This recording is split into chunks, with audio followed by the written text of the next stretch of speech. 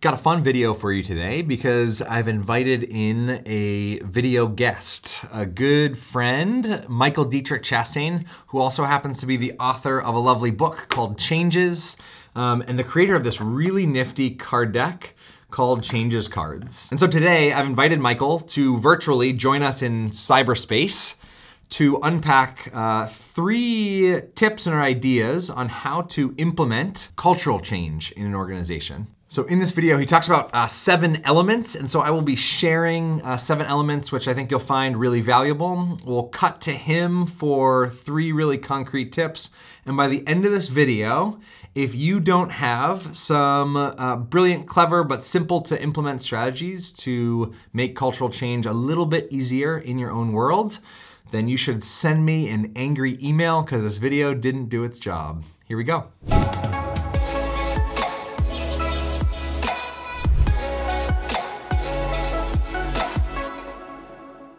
All right, so if you're new to the channel, I'm Chad. This channel is designed for leaders and educators to make connection and engagement really easy. And sometimes a part of that is we operate in organizations that are ever changing. And in the book, Changes, The Busy Professional's Guide to Reducing Stress, Accomplishing Goals, and Mastering Adaptability, which by the way, I feel special or something because the copy of Changes that I found is not for resale. I got an advanced copy. Michael sent it to me to review before originally publishing. So I'm honored to be sharing this with you now. In the book, he talks about these 7 different dimensions of change. And in the cards, he's got a bunch of questions that are coded around this. And so if you are checking this out, think about the way that our cognition affects things and pay special note to the subtitles here too. Heart. These end up spelling changes as you go through them. As he says, on accident, not on purpose. Action. Nourishment. Guts. Love that one, guts. I think that's something we forget oftentimes as leaders, but there's a lot of science actually that has talked about like the gut brain and has connected, you know, sometimes that gut response is a very thoughtful and on-point intuition that's worth following. Then lastly, environment, which we'll talk about a little bit, and spirit. So first of all, I hope that if your Wi-Fi cuts out and this video stops, that just actually having the language of those 7 different dimensions of change allow you a much more sophisticated view of how to create and implement change in an organization. Because if you change any one of those pieces, right, it's like pulling one string that may impact the others, but change operates within a system. Without further ado, let's invite Michael in to unpack one really beautiful, simple tip that lean on the values of your organization or your team or your group. Hey everybody, Michael here with ARC Integrated, reaching out to you to share 3 tips around how to effectively implement culture change. So before we get there, let's define culture in the context of an organization. What does culture mean? If you look at how Society Human Resource Management defines it, it's basically the expected behaviors of a group as well as their values and belief systems. That's what a culture is. So when we think about how to change a culture, let's first look at values. And so a lot of organizations have values listed on a wall, or maybe they were developed a long time ago and they're only semi-understood, or maybe they haven't even been defined at all. So tip number 1 is to get clarity about what the values are that then, of course, drive the behaviors within a culture. So that's tip number 1, is get clarity about the values. Awesome. Michael, thank you.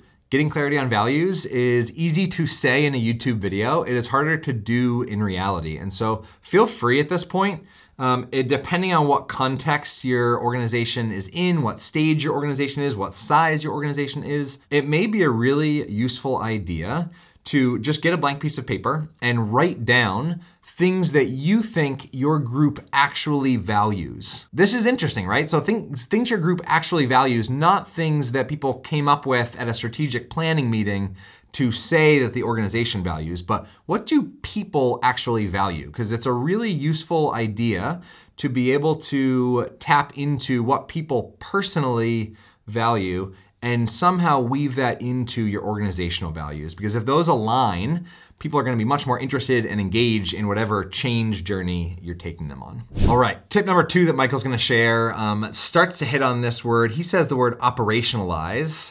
I like the word act, thinking about how to act on something. So feel free, if operationalize doesn't sing to you, feel free to edit the word to think about this dimension of change, which is how are you going to act to make those values come alive? What you got, Michael? Tip number 2 is operationalize those values. And so what does that mean? That means that sometimes organizations have very clearly articulated values, but they're not living and breathing within the organization's culture or system. And so, for instance, if one of your values is, transparent communication, but that's not really being practiced, or it's not really being identified and checked in on, or if you ask an average employee and they can't really quickly say, this is one of our core values and here's how it shows up and here's the behaviors that are exhibited which reference the value, then it's not really living and breathing inside the organization's culture. So that's tip number 2, is to operationalize the values. Tip number 2, there you go, love it. Beautifully said. I don't have much to add there. After Michael shares his 3rd tip, which has to do with environment, I'm going to jump on and share one strategy that I found to be brilliantly useful in gaining steam in a change effort. And that is what I call the golden ticket method. So stick around for the golden ticket method. Without further ado, Michael, take us home with tip number 3. And then tip number 3 is to define and utilize advocates. And so what does that mean? In order to create a change, it really requires an environmental influence. And so as an example, in the book Changes, the Busy Professional's Guide to Reducing Stress, Accomplishing Goals, and Mastering Adaptability, which came out last year, which I wrote, one of the 7 predictors of effective change making in that book is titled environment. And what that means is the people, places, and things that we are surrounded by influence our ability to create sustainable change. And so as that applies to an organization's culture change, we need advocates in our environment to drive the change or drive the culture that we want to expect. So we need to define those people that are the cheerleaders for the culture, that they know it inside and out, that they can articulate the values and how they're operationalized across the system. We need those advocates in our environment to drive that culture change. So that's tip number 3. So again, those 3 tips are values clarity, getting really clear about what the values are. Tip number 2 is operationalizing those values. And then tip number 3 is defining and utilizing advocates. Thank you so much. I hope this was really helpful. Michael, thanks so much for coming in, sharing 3 wisdoms with us and reviewing them to make it accessible. And now, as promised, I'm just going to share in super brief what this golden ticket methodology. Let's say in an organization, you were trying to roll out some change around trying to build up the coaching culture in the organization. And you wanted leaders to be coaches rather than command and control, tell me what to do sort of leaders. And so you were rolling out this training on how to coach well. One way to do it would be to force everybody to go through the training. The way that I would strongly suggest is create this training as an opportunity, open it up to current leaders and emerging leaders to come who are interested. And so you've got your advocates or your early adopters that come into that session. And the golden ticket methodology is very simply, hey, thanks for showing up and investing your time here, trusting that you had a really valuable time. The way we're going to roll out this training is you get to pick 2 to 3 or nominate 2 to 3 other people to receive the quote golden ticket to be able to come to this training next. And so you have those early adopters invite people. You have advocates become the influencers as opposed to you as at the top or you as the leader of making that top-down change. It's more a little bit, that golden ticket methodology is a little bit more of a invite-only grassroots sort of way to spread and plant the seed for this coaching culture. Eventually, what may happen is people who have gone to the training and have raved about it now people start to want to go to the training. They're like, how do I get into this? And they're trying to figure that out. And that's a really useful, creating that drive or that enthusiasm for change is really fantastic. If you want to take a whole nother deep dive down change enthusiasm, you should totally check out Cassandra Worthy and her work. She's amazing, has some brilliant ideas on how you not only make change happen, but make change happen with enthusiasm. Before I say what I always say at the end of videos, if you want to check out Michael's card decks or books, Amazon is the place to do it. It's a brilliant deck with questions that relate to each of the 7 dimensions of change. There's ways to use them individually, in pairs, and with groups.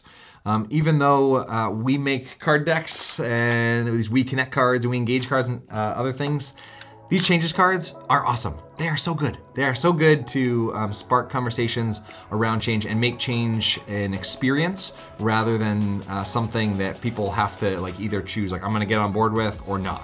Like involve people in the change process makes so much magic happen. All right, whew. Have an awesome day.